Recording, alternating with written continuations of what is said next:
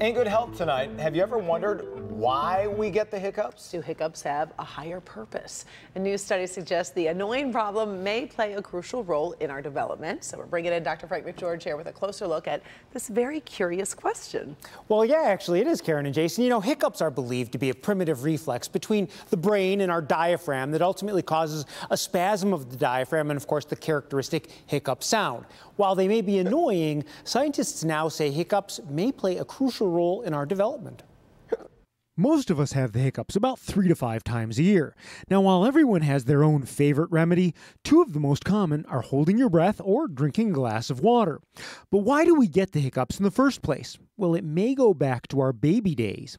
In a study led by University College London, researchers monitored 13 newborns and their hiccups. The babies had electrodes placed on their scalps and sensors on their torsos to detect the hiccups.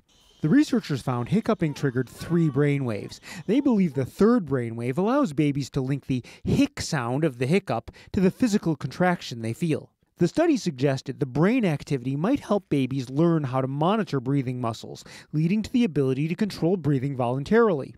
Hiccuping is seen as early as 9 weeks into pregnancy, and babies born at least 3 weeks premature hiccup for about 15 minutes each day.